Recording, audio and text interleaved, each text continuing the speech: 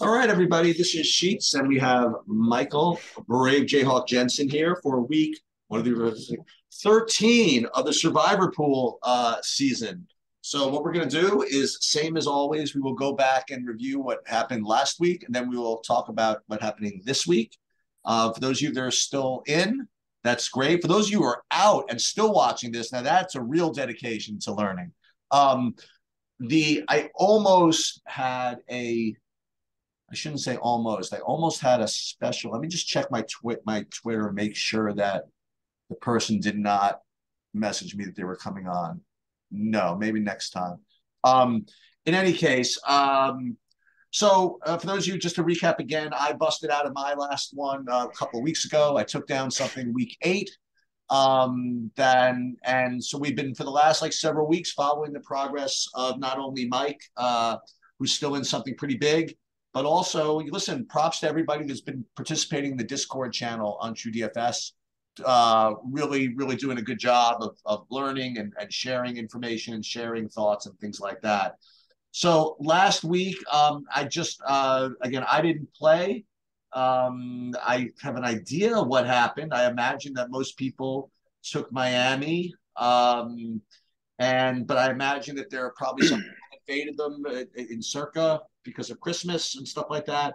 But in any case, I'll just turn it over to Mike while I go ahead and pull up his grid, which I will find somewhere. So, Mike, how did you do last week? What did you end up doing with your second entry? I know you mentioned something that you were going to play. Definitely one Miami and one something else. What did you Yep. end up doing? So we decided, we had to make the decision early because Buffalo was the first game up on Thursday.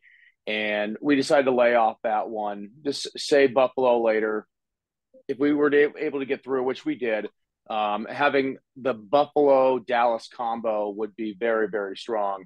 We were actually not the only person with that combo remaining. There's one other person out of 16 that also has Buffalo and Dallas. So props to them as well. We got very lucky. We were going to drop from Buffalo down to Washington, Seattle, or the Jets when we spoke last week. And as soon as the podcast ended, let me see, like Justin Fields was ruled out pretty much. The Jets changed quarterbacks. The spread jumped to 6, and then it closed at 7, 7.5. So the decision was very easy for us to make. We were going to take the Jets anyway, even if it stayed at 3.5 or 4. So we got the benefit of the added win percentage value with the injury and the QB change. I don't know if that helped or not, but we went with the Jets. We got through. Miami won by 1,000,000. Most people took Miami. The breakdown in my pool, there's 16 remaining. One person took Dallas. 3 people took San Francisco.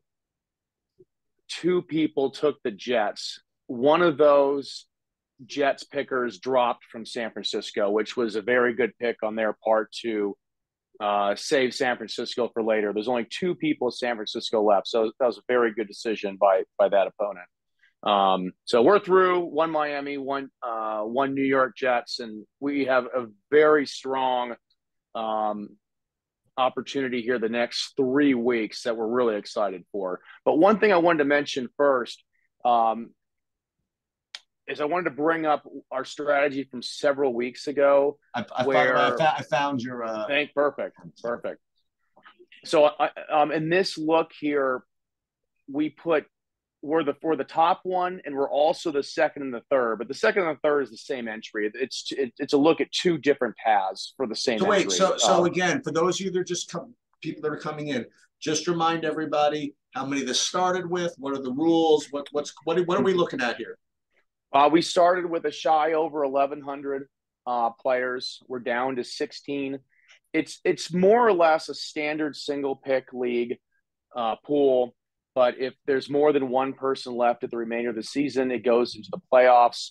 We're not even thinking about that. This pool, it gets chopped usually.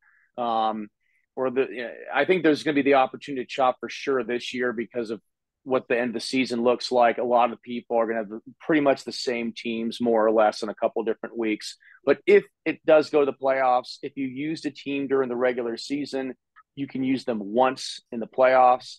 If you did not use them during the regular season, you can pick them twice. So basically, if you do not pick Buffalo during the regular season, you can pick them 2 times in the playoffs, and that's the advantage of saving in that case.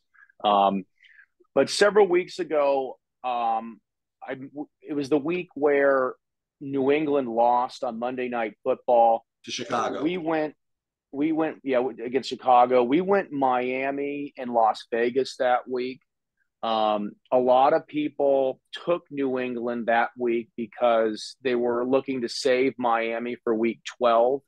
At the time, the projected spread was around 9, I believe.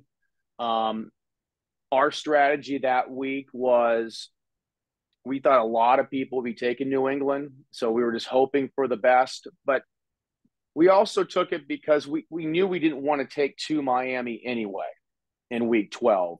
So that's why we took Las Vegas and Miami several weeks ago. So that's what left us without Miami available here. And part of it was hopes that, you don't root for players to get injured, but at the time, Tua had a pretty rough start to the season, and it seemed like there was definitely the chance that we would get to week 12 and Tua wouldn't be there, which would make Miami not as necessary to have for week 12. That we were wrong on that part, but we had to take somebody. So we got here with 1 Miami, which we were hoping for, and we had to go a different direction. We decided for the drop now and save the stronger teams for later strategy by not taking Dallas or Buffalo. And since it worked out, now we have a very strong 3-week stretch coming up.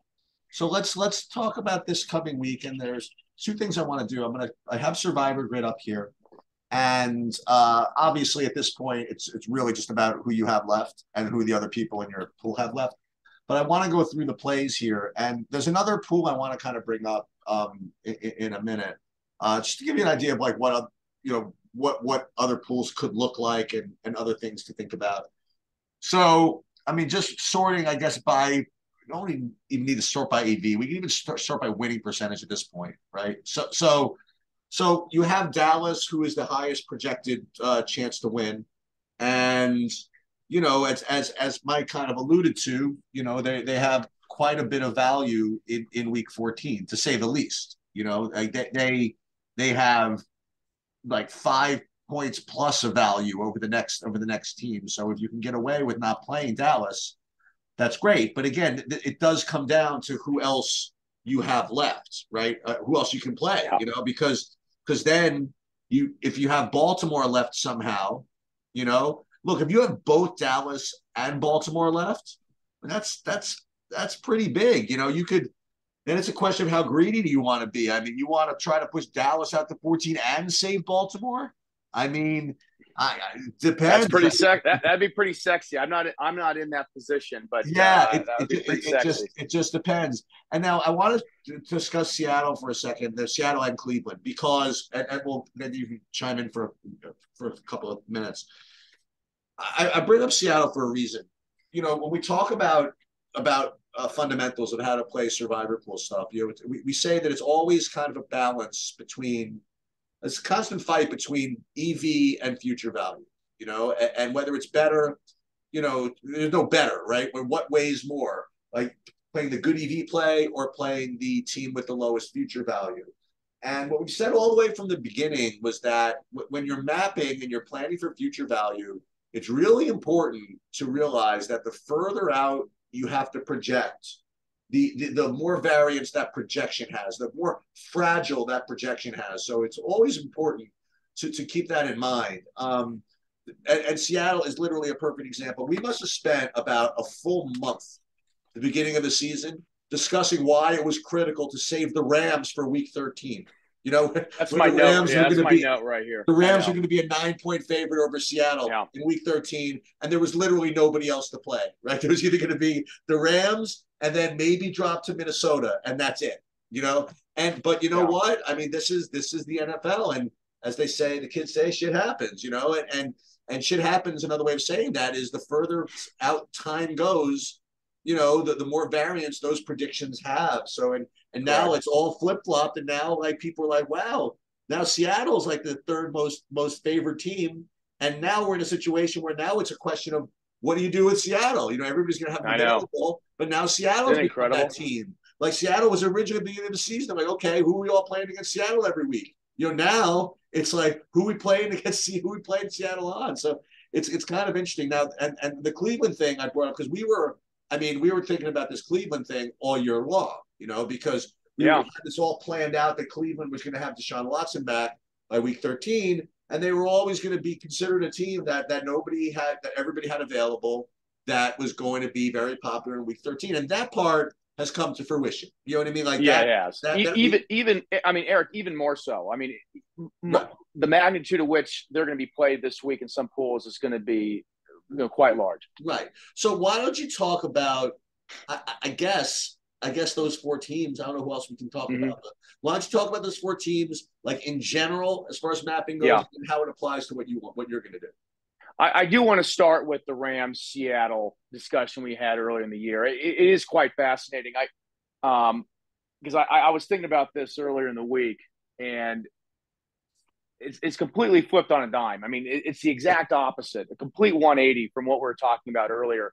And it's funny how it works out that way. In week 6, I was in Palm Springs for a wedding, and there were a lot of upsets that week. I did not really watch the games, but I was monitoring on my phone when I had cell service, and I had doubles that week in one pool, and I decided to unload the clip on the Rams, the Chargers, Arizona. I think were the only 3 teams I took, and it was an absolute bloodbath. Over 90% of the people got knocked out, and when I made that decision, it was against what my strategy was even a couple weeks before. I wanted to have the Rams for 13, but when I got to week 6, I felt it was more important to fade save these other teams, and I ended up landing on the Rams. And now I'm out of that pool, but it would have worked out incredibly well if I got here, because here we are in week 13, and the Rams are a 7.5 point home underdog, where at one point they were a 9 or 10 point favorite. That really is quite something. Mm-hmm.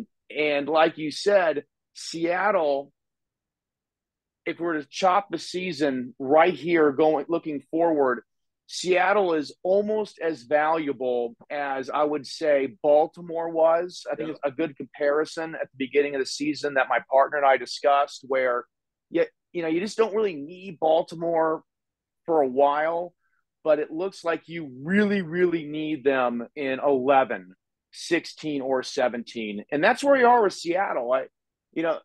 13, 14, 16, 17, Yep. 18. I mean, it's incredible. Like, Seattle is the Yep. most important team going forward, Yep. for most people.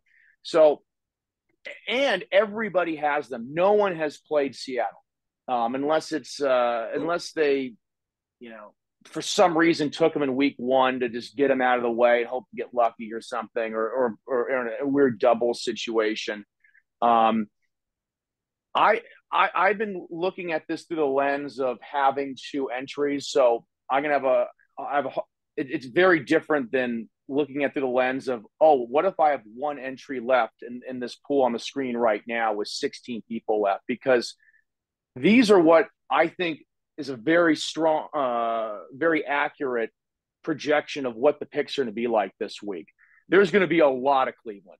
Yep. And the reason there's going to be a lot of Cleveland is I have to assume my opponents are going to at least look 1 week ahead, Yeah. and they're going to see that they're going to need Seattle next Yep. week. Yep.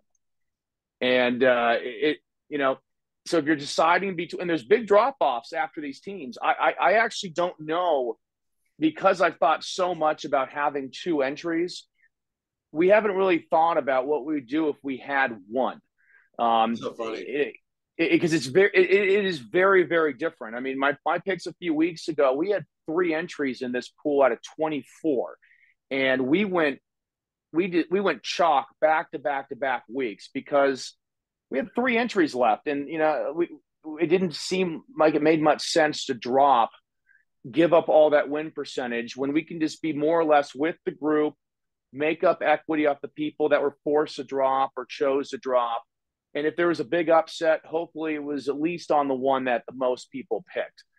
But I don't know what people are going to drop to this week, because Minnesota is a team that you'd really like to have for 15 specifically, but also 16 if you want to differentiate from all the Tennessee picks that will be made that week.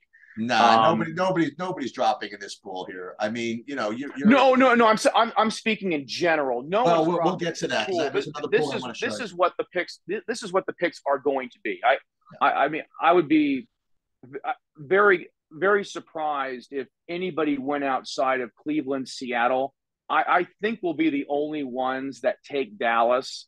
If somebody else takes Dallas, I think of that as a bonus. And I look, and we've been looking at this as a 2-game slate here, a 2-week slate, because next week, if you don't, again, what you're looking at here, if they have Buffalo or Dallas, it's listed. Yep. I figured. It's color coded. I figured. After that, the biggest favorite is Seattle. Yep. And then San Francisco. And only 2 people have San Francisco, and one of them has Dallas. So there's not going to be very many teams taken in week 14 either. And I think this is going to really apply to most pools. So if you don't have Baltimore, and like you said, there's a lot of merit to like saving them still at this point. It forces you into 2 directions if you save Baltimore: eating the chalk with Cleveland or Seattle, or dropping. And when you're dropping quite low. I mean, what are you dropping to? Like Minnesota, I guess Minnesota, right? Or Washington. These other teams you just can't take. I mean, you cannot take Tampa Bay. I mean, you could play. You get to week 17. You could play Green Bay. You could play Green Bay, but Green Bay is going to be a 10-point favorite probably in week 15. The Rams have sent their stars. But if you had Kansas City available, you would have them for 15. That's true, but if I have Green Bay, at least in our pool, only 5 people have Green Bay. I think Green Bay's pretty sparsely available in the average pool. I know in Circa that was a top spot for us. Not many people have them in Circa either. I would, if I have Green Bay, I'd personally play Green Bay in 15 and push Kansas City out to 16. But I really feel like you almost have to just, if you're choosing between Seattle and Cleveland, I would take Seattle and then take your shot next week by dropping. Most people are going to go Cleveland this week, Seattle next week, if they have both those teams. If they don't, they're probably just going to take whichever one they have. But there's really not the drops next week are Las Vegas, and I put that on the spreadsheet. They're a 5-point favorite. They're also playing at the Rams. I mean, depending how bad the Rams look this week, I mean that spread could easily get the same. Let me play devil's advocate. So these 2 guys that you have entries, looks like, that's you, the 3 down. Okay, the one underneath that, the Cleveland, Dallas, Minnesota, that one. Why do you think they're going to play Minnesota instead of Green? No, that's myself.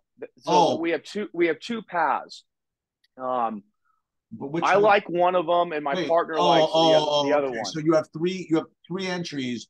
This is one on the top, the Seattle one, and then you're between these 2. We're 100% going Seattle in that first one. And you're between these 2 ideas over here. Okay, correct. Okay. I like one. Jesse likes the other. I think that they're pretty interchangeable. I think.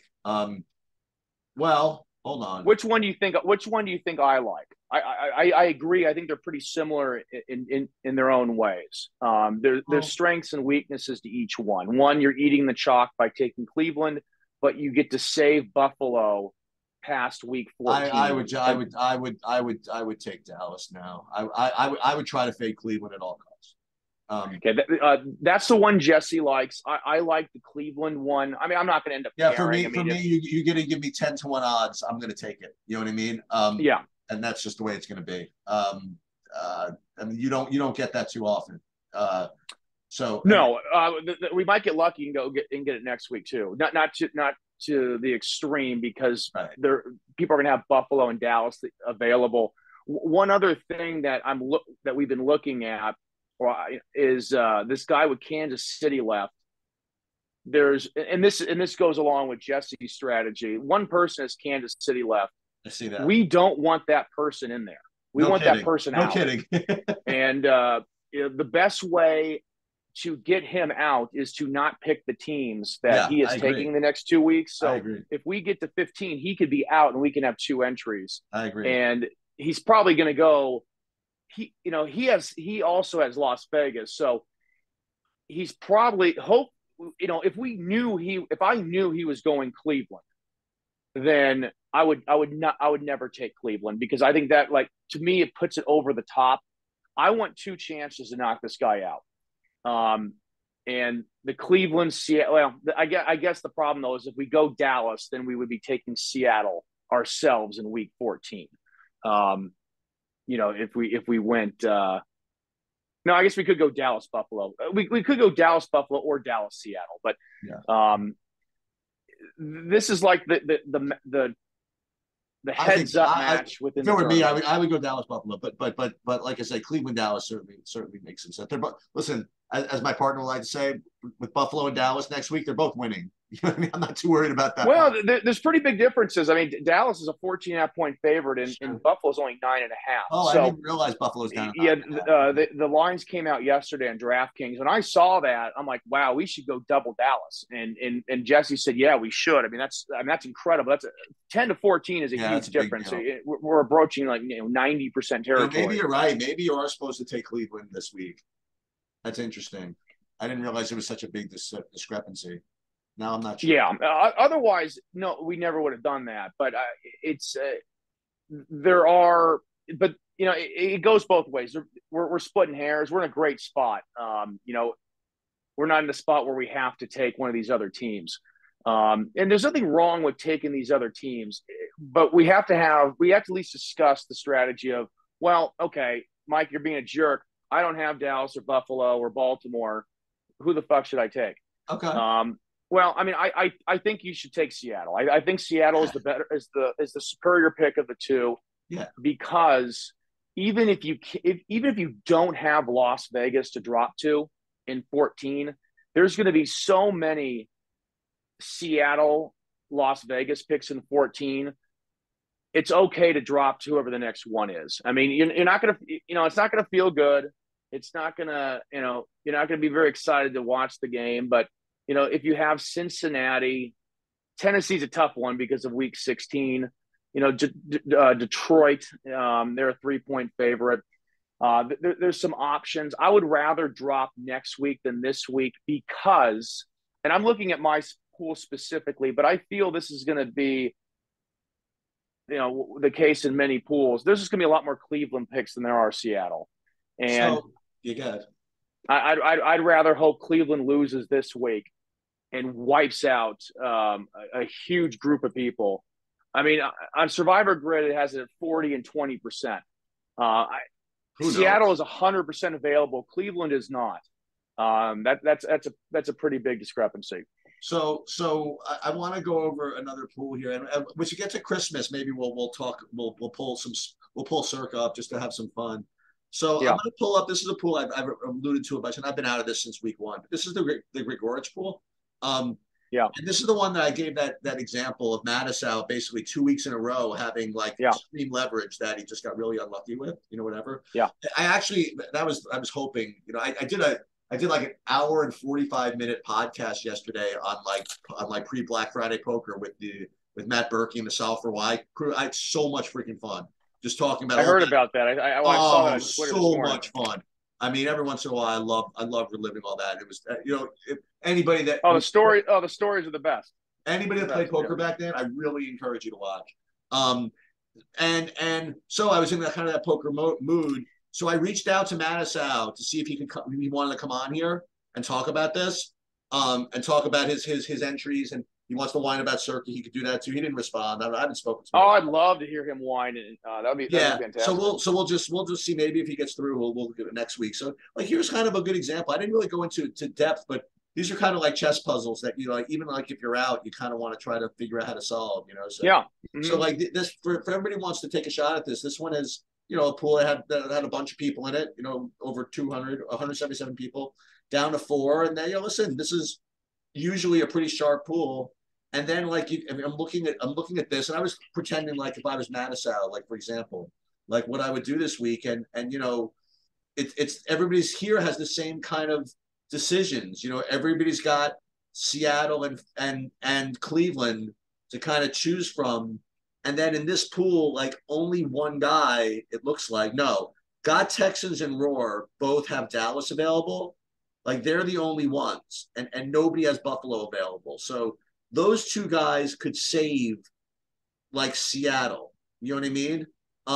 Because they can use Dallas in 14. Well, what I'm saying is they could use Seattle now, is what I'm saying. Like these guys, like Manasow and not splitting, I think they have to use Cleveland, right? Because they have no option in 14 other than Seattle. So I imagine that both these guys are going to take Cleveland. And if you're Go Texans and you're Roar, like if you know that those two are both taking Cleveland and you have Dallas that you can drop on people, I presume that neither of them are going to take Cleveland. And then I guess they're both going to end up taking Seattle. Is that, I don't know. I just looked at this for the first time today, like everybody's entries. I'm plugging in the teams. I plugged the wrong ones in first. I need to visualize it. I'm sharing the screen. You can't see this. No, I need to put it on the on Survivor Grid. I like to cross out the teams. Okay, yeah, I got it. Trying to get through. I mean, I'm looking. So how many people have Cleveland? Everybody's got Cleveland available. Everybody's got Seattle available. But what's interesting is one guy. Wow, Mike has 3. Oh no, he got rid of KC. So nobody's got like the nut KC, nut KC. Nobody's got the nut Buffalo. Not nut Buffalo, but you got 2 people like 1 and 4, like Go Texans and Roar have Dallas, and that's it. The other 2, Mike Manasow and not splitting, do not have Dallas. So my point is that Manasow and not splitting, I imagine they both have to play Seattle in 14, and as a result, they have to play Cleveland in 12.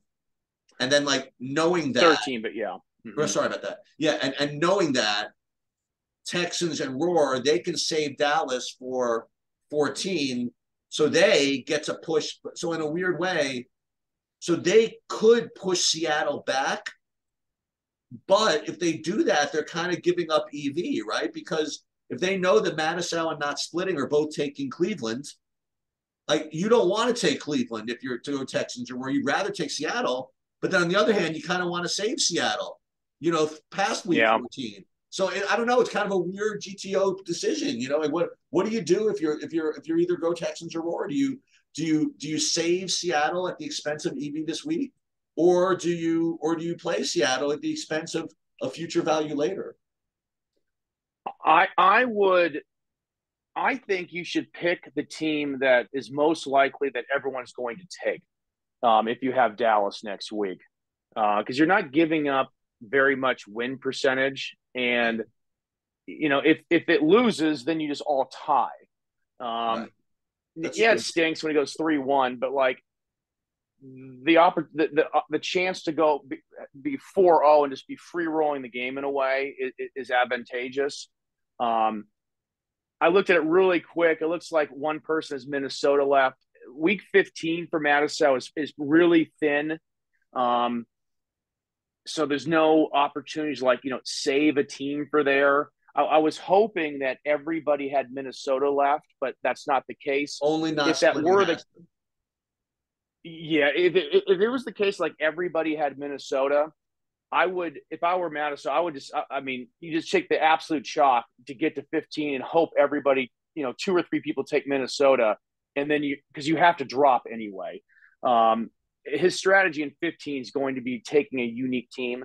Yeah. And there's going to be three, four, five to choose from. Yeah. Man, his pick is so obvious. Right. That's That what I'm saying. It's so well, both two and well, what about not splitting? So not splitting has Minnesota available for 15. So he's a little different than Madison in that regard. that person I would be taking the most likely case to get there, the best chance to get there, because that's going to be that's going to be their best chance to win. Does anybody have Kansas City? Nope. And does anyone have Philadelphia? Nope. Okay, so that person that person should take the most likely path to get to 15, and then I'd work if I were Madison, I'd work off of that, because they might not be aware of that, but they should. That they have the best pick available in 15. So what that means, not splitting again. They don't have Dallas available in 14, so they have to take Seattle. So they have to take Cleveland now. They're going to take Cleveland, like Correct. I'm saying. They have to take Cleveland, then Seattle. So they get Cleveland, Seattle, Minnesota, where the guy Madison, for example, he's going to have to go Cleveland, Seattle, something else, right? Yeah, correct. What else is there in 15 except it's all the same. I mean, it's all the same. It's New Orleans, Denver, Chargers, Washington, the Jets. I mean, several mediocre choices. So not splitting is basically forced into what he probably wants to do anyway, right? So not splitting, he's going to play the obvious teams, Cleveland and Seattle, because he really has no other choice. And as a result of that, he's going to be in a really, really nice spot in 15, because he's going to have Minnesota against nobody else having Minnesota. So that's that. And then, so I guess we're going to see Madison. We're going to predict this. Madison will have Cleveland. Not splitting will have Cleveland. Roar. Now it's again, I'm really torn between what these other guys are going to do. Like they could do these guys both have Dallas. Yes. And they both have Cleveland available. Right. So, but they both have Seattle available. So it's the same. Yeah. So it's the same. Who's more likely to win, Cleveland or Seattle? Seattle slightly. I mean, I would take Cleveland if I know the other two people are taking Cleveland. Right. I'm taking Cleveland. I think it's too much of a risk. You don't want to. Yeah, you would prefer to now again. But then we get into poker, right? So if you're rolling, and there's really you don't even need a clue here. If you know your opponent is a thinking player, yeah, you should know that the other person is going to take Cleveland as well. I mean, I'm pretty sure that's the right logic. However, the way GTO works, if I'm Go Texans and I think that's what Roar is thinking, I'm just going to take Seattle then and take my 3-1 odds this week. That's true, but that's true. But if the person thinks the same thing, right, then it's a 2-2 split. And I mean, so I guess it's like that awful stupid game on Game Show Network where like friend or foe. Right. I mean, where you're always supposed to be foe. So it's not the best analogy. Yeah. But here you don't want to be on 3-1, but I mean, if the money's important, it's not just the money. Jesse and I took our kids to the Union Station yesterday, and we're talking about like, God, we're just talking. He said, I might never want to do this again if we don't win this year because we played so well. We got lucky a couple times the right spots. We had these unbelievable, unique picks. It'd just be a tragedy not to win something at this point, like, psychologically speaking. I think if both players are thinking, I think they're going to go Cleveland. Because you have to think the other person's going to do it. And why try to get fancy and hope to be the only one on it when if the other person feels the same way, it's a 2-2 split. And then it'd be hilarious if, Seattle ended up losing. Yeah. Well, I don't know. All right. When you have a huge spot like that, I think you should take the easiest path to get there. But here, because Seattle's slightly the bigger favorite, but the other two are definitely taking Cleveland. Yeah. I think it changes. All right. Oh, Anything else? I want to bring Yeah. up one more comment. Yep. I sent a message to you. I am shocked how few people took Miami and Circa this week. I'm curious what your thoughts are on that. It absolutely blew my mind. They play on the Christmas slate, but they were also 14 and a half point favorites. And I mean, I'm playing under the assumption that if I'm in that pool, it's going to Christmas. But I never would have not taken Miami if I was still in, ever. Um, I mean, outside of telling you I'd be the only one with Miami left. Wait, how many had them available? It says it right there, 53. 35 out of 53 had them available. I mean, that's incredible. But what I want to know, well, I really don't want to research this right now, but of the people that had Miami available and didn't take, you know what I mean? Like, did those people take the Jets or did those people take the Niners? You know what I mean? They're only supposed to take the Jets or the Commanders. I mean, the Chiefs is a terrible pick for anybody this week. You never should have done that in this pool. There's too many people left. But dropping the Niners makes not as worse sense as taking the Chiefs, but the Niners are like the best pick in 16, or one of the best pick outside of Tennessee. And the Niners are the best pick in 18. So like, there's no reason to ever drop from Miami the Niners, but obviously, I doubt they all dropped the Jets. You could have told me there would be 3 people left with Miami, and I still would have taken Miami. I can't believe 18 people didn't take them. Not just because it's uncertain. I just can't read this too well from here, but I find the entries, but I don't have the patience. But this is I just thought that number would have been astronomical. I'm pretty shocked because Miami only has 2 plays the rest of the year, really, and it's Christmas against Green Bay, and that was contingent on Green Bay seasons being done. And you could assume they would have lost to Philly, going into the week. But outside of that, Miami's next best play is Week 18, and they might not be playing for anything. So if you didn't take Miami this week, you're looking at playing a 20-pick pool for the whole season and never taking Miami, which seems very odd when you're looking at them being a 14-point favorite at the inflection point of the tournament going forward. At week 12, right after Thanksgiving. I was pretty surprised by that, but I think it speaks to the sharpness or the gamble that people are willing to go for, and I do respect that, but I was quite surprised. I mean, it's definitely the pure play, right? I mean, the pure play is the fade where everybody's taking in the name of future value. It's I don't know if I would have been able to do it, but I get it. I mean, I definitely get it. All right, so I know I'm going to be rooting at least for one Seattle for you. And I'm gonna let Jesse decide. I really don't care. I mean, we're gonna talk about it again because it's fun to discuss. I mean, part of it is, is the strategy talk. It's the stimulation is fun to talk about the strategy. So I'm gonna push for my side a little bit because my side is the right side if the season keeps going and you need Buffalo much later.